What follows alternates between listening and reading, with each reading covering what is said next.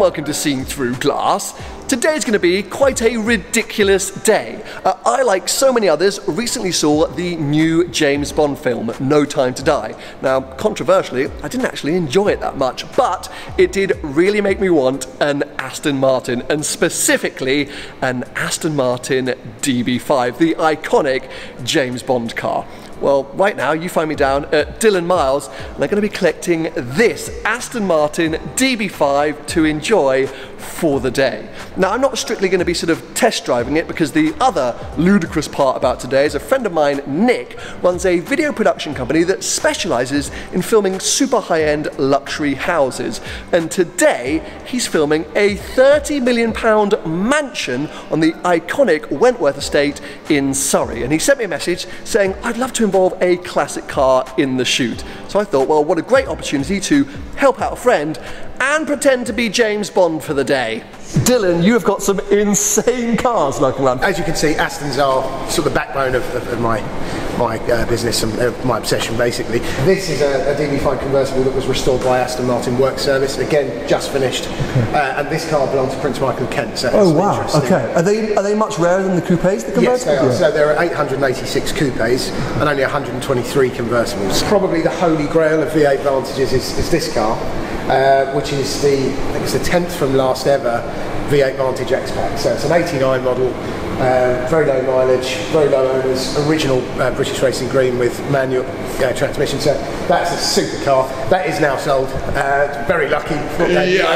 These two, the minute I walked in, I was like, I don't know what this colour is, but it's amazing. It's called Old English Pewter. Okay. It's a very rare colour. There are only 2 Old English Pewter Vantages with fawn interior like this, and this again is also an original manual transmission car. So that's just come in.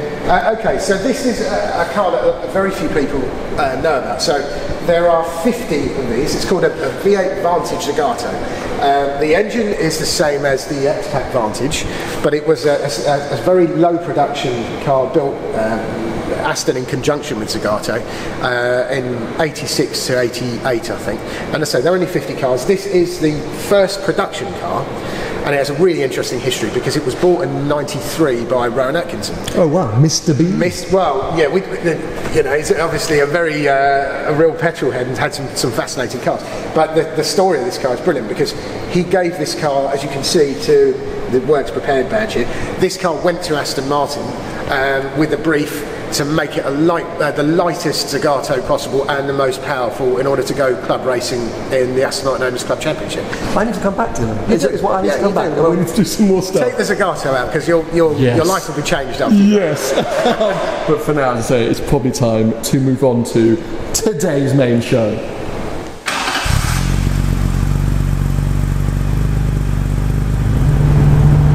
This is so cool. Okay, fine, I'm not on some twisty Alps road chasing down a 355 Ferrari like Pierce Brosnan did as Bond in the film GoldenEye. It doesn't really matter, I don't really care if only Miss Moneypenny could see me now. But as cool as I think I look in this car, or as cool as this car makes me feel, I'll let you in on a bit of a secret.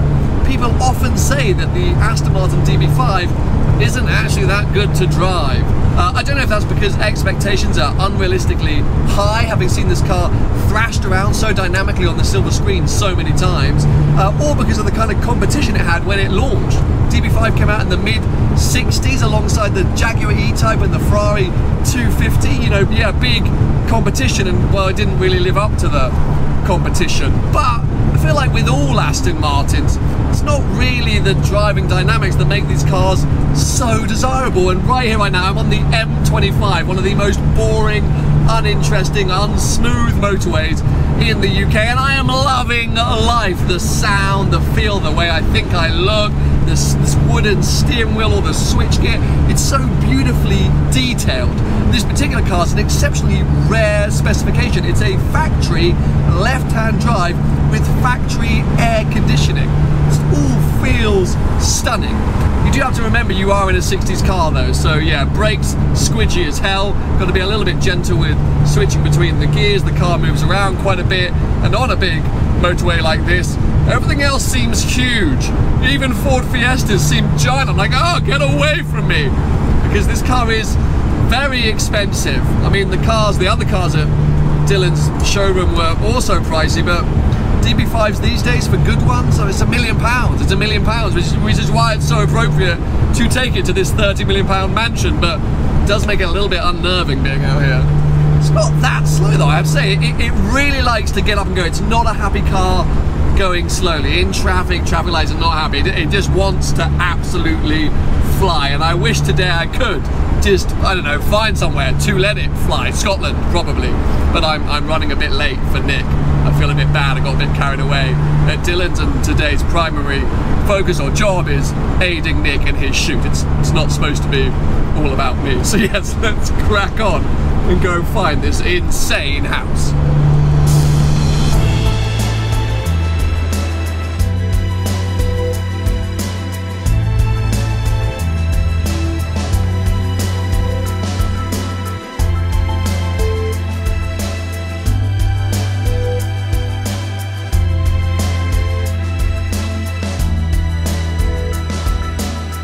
So welcome to Cherry Hill, this incredible house in the Wentworth Estate, as I mentioned, in Surrey, but we're really just outside London. It's a very sort of, you know, desirable place for people who want to commute back into London, but also enjoy a little bit of the, well, you know, greenery that Surrey offers.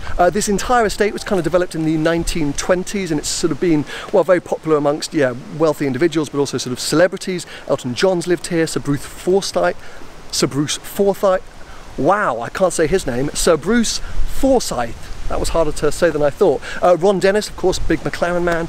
Eddie Jordan, Prince Nassim, the boxer. Yeah, always been popular. This particular house, whilst it hasn't always been called Cherry Hill, has kind of been one of the iconic houses as part of the Wentworth Estate because of its kind of modernist design. Originally owned by the US ambassador, John Hay Whitney, who was kind of a big party guy. I mean, maybe a big successful guy, but a big party guy. He used to host royalties, dignitaries, socialites here, and you'll see as we head inside, it's the perfect party hosting house, really. But it's absolutely stunning. It's been through a sort of major redevelopment, it's sort of an overhaul, so I've got to actually shout out the developers who've been doing that for allowing me to have a look around this place whilst Nick is also filming it. So yeah, I haven't really done a house tour before, but it's just such an amazing opportunity. I thought I'd show you what this place is like. Nick is going to help me film as we sort of walk around, and yeah, I guess I'll just show you what it's like to be inside a £30 million house just outside London.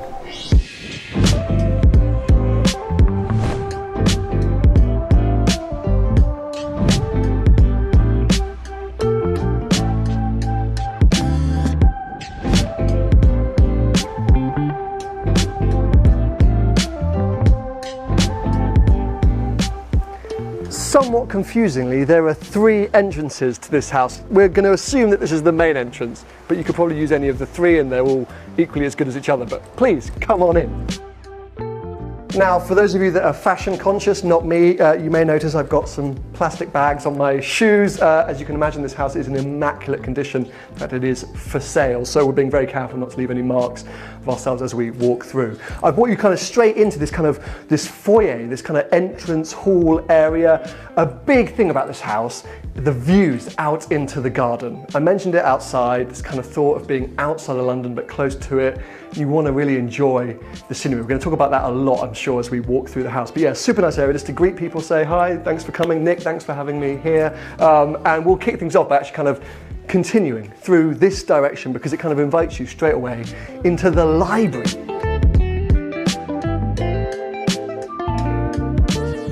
Now, when I first arrived, Nick said that this room really reminded him of being on a super yacht. Unfortunately, I haven't really spent any time on super yachts, but I have watched a lot of Below Deck on TV, and he's not wrong. This has got a real sort of boat vibe to it, helped by the kind of wooden floor, but I guess also some of the decorations that the developers have done to this space. But look at this beautiful area, this cutaway, letting in huge amounts of daylight to this kind of central area. It does make you feel like maybe you're on a boat or something like that.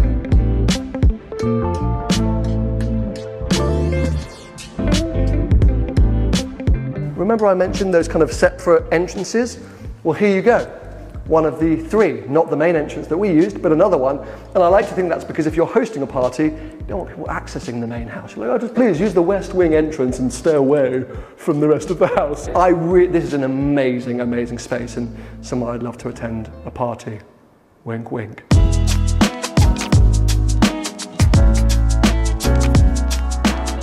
So if upstairs is the perfect entertaining space for your drinks party, this is where you can head once it gets a little bit later and you want the music to get loud and you want people to start dancing around. You've got loads of space to do it here. You could have a DJ, you could be totally rocking out in privacy. No one's going to interrupt you. But of course, this being a £30 million house, this is also a pool. So I should get off this because it's going to disappear and a swimming pool is going to appear.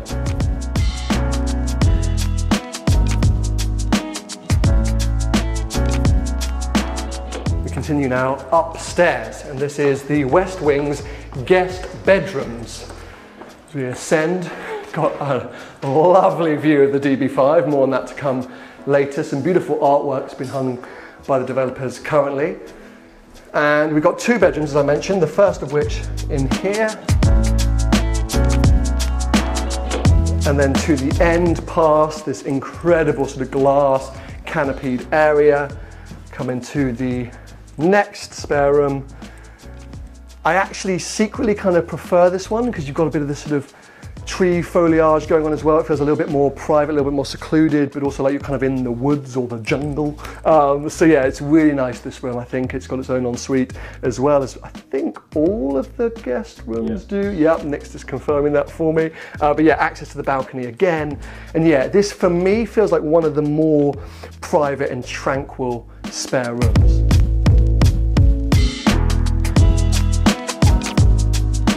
Back in the entrance hall foyer then, and this time we're going to head to the east wing, staying on the ground floor. Now, there are lots of doors from this point onwards. I'm not going to open them all because, well, most of them are like closets or wardrobes or downstairs toilets, I guess. So yeah, just assume that that's what's behind these doors if I don't open them.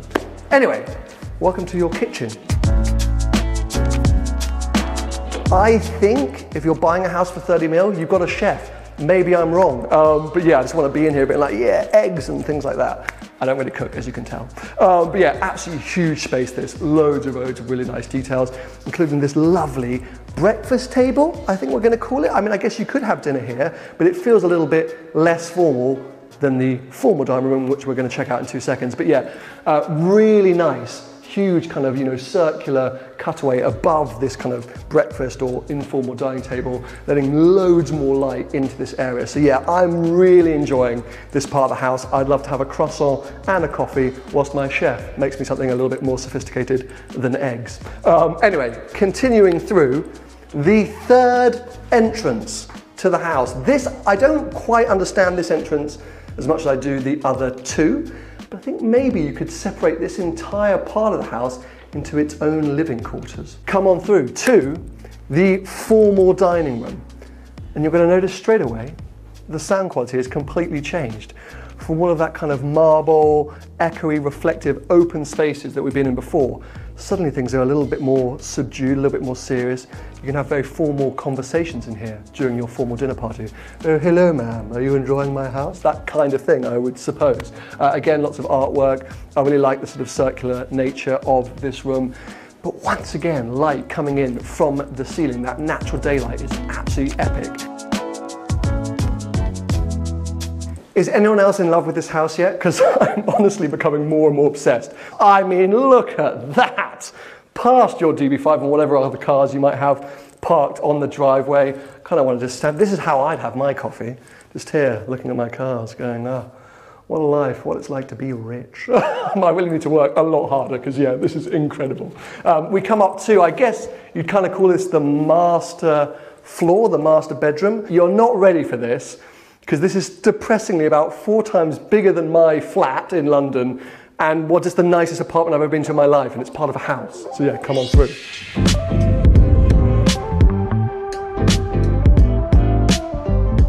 The actual bedroom itself is just, well, I'm going to say near on perfect. A really nice size with a fireplace just behind Nick, which he won't be able to spin around and show you, but I'll overlay some shots.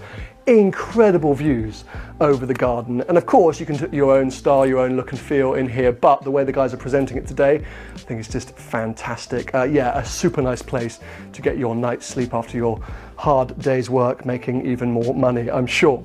We'll come through to the first of 2 bathrooms that the master suite has, because, well, if you're a couple, you might want to have separate bathrooms. How dignified. If you're an individual person, maybe you just want to change it up days of the week. On Monday I'll use this bathroom, Tuesday the other one. Again, I'm assuming all of this is onyx marble, absolutely stunning, and it's everywhere.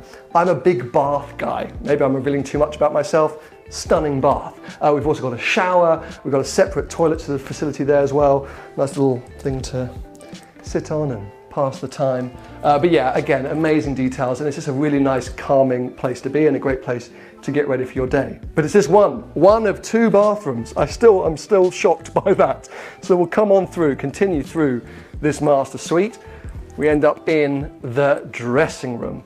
Now, this is definitely what I call goals in my life. My clothing situation is a mess. Not that I have enough clothes to fill this actual dressing room, but I'd love to have something like this. Absolutely amazing to wake up each day, flick through your clothes, get ready, get changed. Again, still looking out onto that stunning view.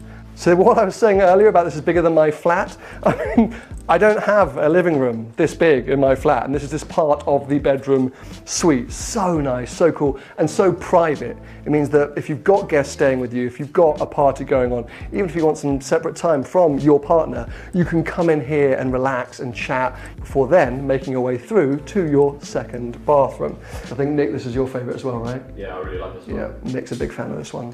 Now, I've been referencing James Bond a lot today, and once you get up here, this is very much the James Bond Skyfall moment,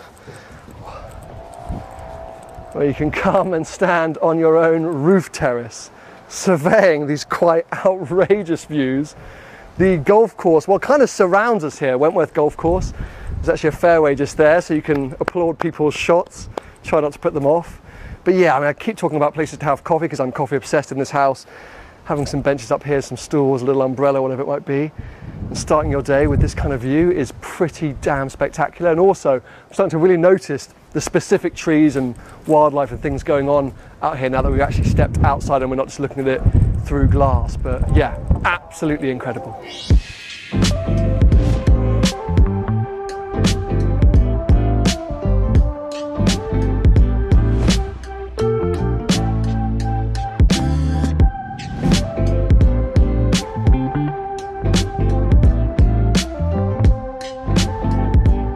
What an unbelievable experience touring that house. Huge thanks to Nick and to the developer for allowing it or making it all happen. If you're interested, if you're out there and you're actually interested in this house or want to find out more, maybe even want to buy it, I'll put a link below. And yes, please invite me once you've done so. And I do think you have to buy a DB5 along with the house because it just fits this place so well. It looks amazing, I think, at least the imagery and things like that. It's been such a cool experience. Kind of feel like I want to do a whole proper video now on DB5s, but huge thanks as well to Dylan Miles, of course, for lending me the car. It's been an epic one, but I hope you guys have enjoyed it. Let me know below, do you want to see more houses like this? Do you want to see more combinations of cool cars and cool houses? I don't know, it seems like well, I've really enjoyed it. So anyway, yeah, give this video a thumbs up if you have enjoyed it. Make sure you stay subscribed for plenty more videos to come.